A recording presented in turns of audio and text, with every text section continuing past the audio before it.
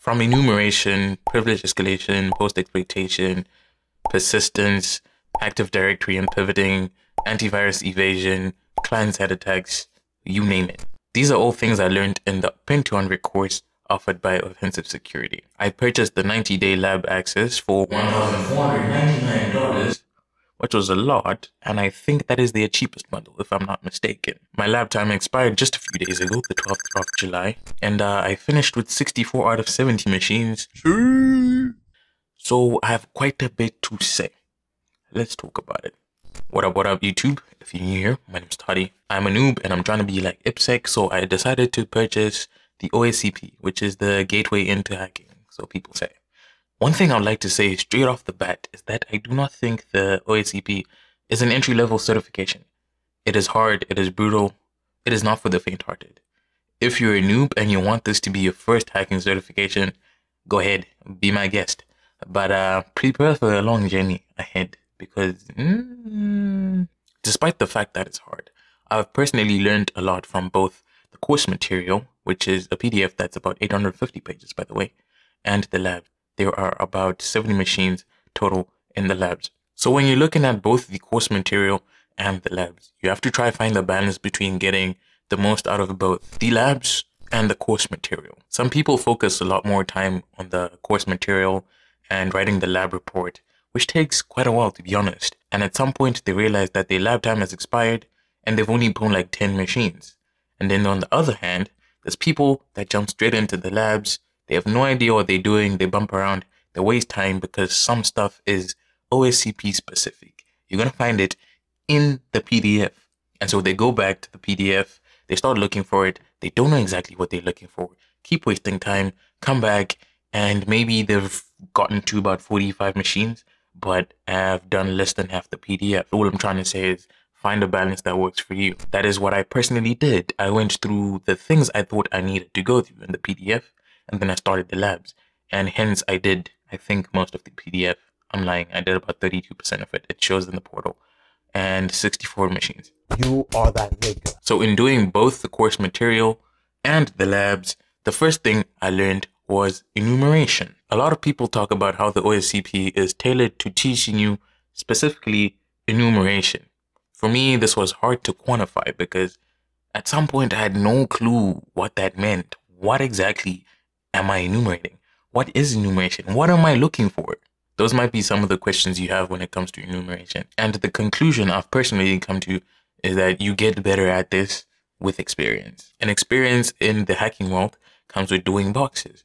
Either on TryHackMe, HackTheBox, Cybersecurity Labs, whatever it may be. Some OSCP specific stuff when it comes to enumeration would be getting to page 5 of Google search when you're looking for an exploit. You'd be surprised to find that sometimes there's an exact walkthrough of the scenario you're in on page 5 of Google. It's funny, but it is what it is. It happens. And this is one reason some people end up saying the OSCP is like a CTF, because they want you to find a specific thing. I mean, they make you gather a lot of information, but at the end of the day, they really just want you to find one thing. Another thing with regards to enumeration is looking at what an exploit does. Once you find it, look at what it's doing. Depending on what language it may be in, it might need tinkering, especially if it's a Python script. Some people will tell you that you don't need to know how to code for the OSCP or in cybersecurity at large. I'm here to tell you that it is a force multiplier. But it is a force multiplier if you are good at writing code. And you should at least learn how to read code. Check out this video about coding with regards to cybersecurity. More often than not, your exploits, especially Python scripts, like I said, are going to require tinkering. And if you don't know what you're doing, you're going to have a hard time and you might not even get in, which would be pretty sad, to be honest. You couldn't get in because you couldn't tinker with a Python script. It is what it is. Another thing would be run Nmap twice. Please listen to me carefully. Do not fully trust your first Nmap scan. I am speaking from a ton of experience. Run it twice. Thank me later. Do not be afraid to read white papers, especially the ones from ExploitDB. Do not shy away from reading in general. I personally went through the ones for MS SQL Server when I was doing some SQL injection, which was pretty helpful. I recommend that you read that one if you're struggling with SQL injection like I was. And I say was because I'm getting better at it. I'm not as scared of it as I used to be a few months ago. If you don't read things in general, if you just skim, don't skim. You might skip something that is exactly what you're looking for because you missed a couple of words. So take your time to read some stuff. It might take you 15-20 minutes, but that's going to save you hours or days in the labs. Trust me.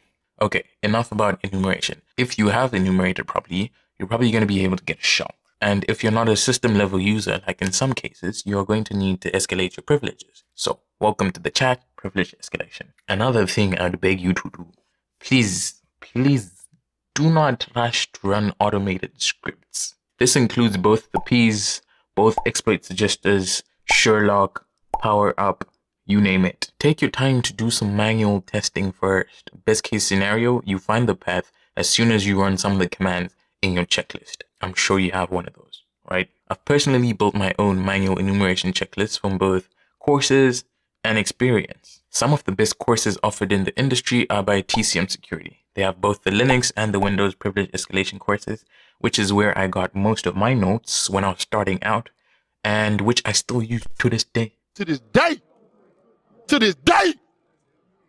To this day! I used a lot of the techniques in the labs. These two courses, the Linux and the Windows privilege escalation courses, can be used to prepare for the OSCP and to get you better at hacking in general. If you haven't already looked at these courses, you're living under a rock. I suggest you do. Links will be in the description, and yes, they are affiliate links. Thank you. Then there's the privilege escalation courses offered by Tiberius, which people usually talk about when it comes to the OSCP. I've personally not done them, but I'll leave the links in the description below.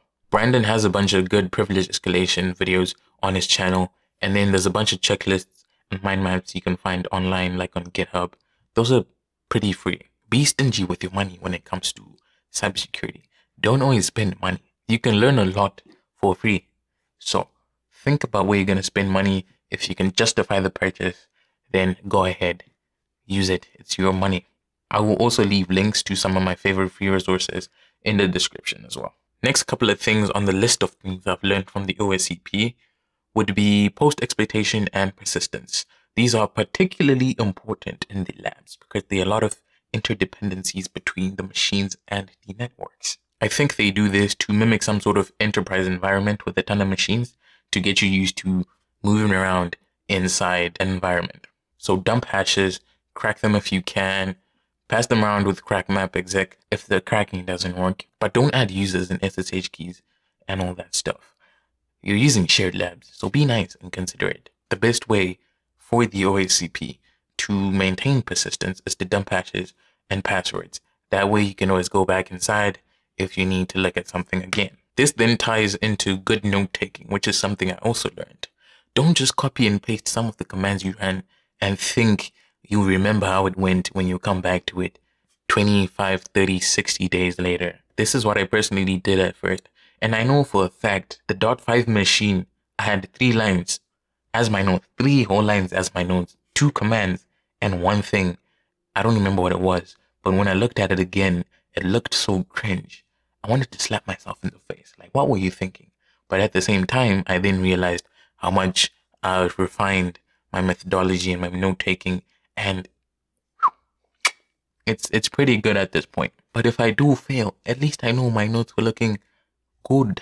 So be intentional about note-taking. Have a whole template that you use for each machine. This in turn allows you to be intentional about your methodology. Have a checklist of things you're going to do before you start, when you're in the middle, when you get a shell, when you're trying to prevesc, and when you're doing your post-exploitation. The fun part, of course, is the hacking and the shell popping. But being intentional about your notes and your methodology will allow you to do this better. When you're running through the checks listed in your notes, remember to time yourself. Have a one set time for everything you look at. If that time runs out and you think you're close, add a couple more minutes to it. If it rings again and you think you're close, add just a tad more. If it rings the 3rd time and you're not there, leave it, my friend. You're wasting time. You're down a rabbit hole and you need to get out and look for something else. Not timing yourself is usually how a lot of people spend hours and hours in rabbit holes without realizing. Next thing you look up, it's been 5 hours. You're in the exam. That's a lot of time gone and you don't even have a shell yet. That would be disappointing. So time yourself. In timing yourself, you also get used to the pressure of working fast, thinking outside the box, having various things around you with a time set that you're looking at. It'll make you better, bruh. If then you look at everything else and you've timed yourself, set another timer and start again. This time, make sure you're being diligent about everything. Keep it simple, stupid. Or some people say keep it stupid simple. That one thing you think might not work because it's stupid is going to work. So keep it simple. Run Nmap twice. Please, in relation to time management and being fast and efficient, automate everything. Well, at least everything that can be automated. And do this in a way that suits you best. Automate your scans. For my scans, I've automated my process by myself. I hate auto recon so much because it just gives me so much output that I don't need to look at that time. And so I don't use it. I automated my scans in a way that suits me so that I look at my checklist and I go through things one by one and not just have Go Buster, Nikto, and you Nmap scan throwing things at you at the same time. Nah, that's confusing, bruh. Well, for me at least. Some people love it and it's a good tool. Thanks to Tiberius for developing it. But if it doesn't work for you, don't worry about it. I'm currently still automating most of my tasks when it comes to enumeration, information gathering, stabilizing shells. I'm actually working on a script that's going to automate stabilizing my shell and uploading and downloading stuff. Look out for that. It might be on my GitHub soon. And it's specifically OSCP friendly. Another thing I'd like to mention is that make use of the forums. In this video, there's a mention of the forums, and he kind of paints the use of the forums in a negative light, which I understand to some extent. He says something along the lines the labs were designed for someone to struggle their way through and learn how to solve a problem by themselves without any help. But to be honest, if it's been 3, 4, 5 days and you spend countless hours working on a machine and you're not getting anywhere, is there still a point in struggling when you can get a hint and move on? It doesn't necessarily have to be an actual walkthrough. There actually aren't any walkthroughs for the most part in the forums. It's just hints and hints and hints. And if you get a hint and you're able to get a shell and then you do privilege by yourself, that's a dub in my opinion. Just know when and how to use the forums. When I was working on some machines on slow days, I would think to myself, let me just look at the forums, get hints, and just move through this box. But then I'd stop myself and I'm like, you need to actually do this yourself. And then I'd take a break, recalibrate, come back, actually focus on doing that machine. And what do you know? I actually pop a shell, privisk, and we move on to the next box. Those are some of the satisfying times. And those are some of the days I did tell myself, don't use the forums. But then there's some instances whereby I'm like, this is not going anywhere. I'm not going to figure this out. Let me use the forums. At least I'll learn something. The last thing that ties into using the forums is using servers and chat rooms like Discord and Reddit to chat with other people that are studying for the OSCP. I've said this before and I'll say it again. You're not the only one who's studying for the certification. You're not the only one who wants the certification. There are a bunch of people out there who are willing to study with you and grow with you in your studies, in life in general, and you can all pass. Just don't cheat though. Be diligent when joining servers and chat rooms to talk about and study for the OSCP. There's some people that obviously make those things to cheat. You don't want to be part of that squad. I mean, if you do, then hey bruh, do you? You could join my Discord server. Link will be in the description below. It is user friendly and we don't promote cheating, so it's kind of safe in that regard. You'd actually be surprised by how much you can learn from random strangers on the internet. It's actually crazy. So don't get caught up with the wrong squad and you should be fine. Outside of the OSCP specific stuff, I've also learned some stuff I can use in my general day-to-day life in cybersecurity. Things like basic antivirus evasion using different programming languages like Python, PowerShell, C, using C2 frameworks to attack Active Directory, as well as client-side attacks such as masking PDFs and Word docs with payloads to get shells. That was actually pretty fun. I think that was the best part of the course, the client-side attacks.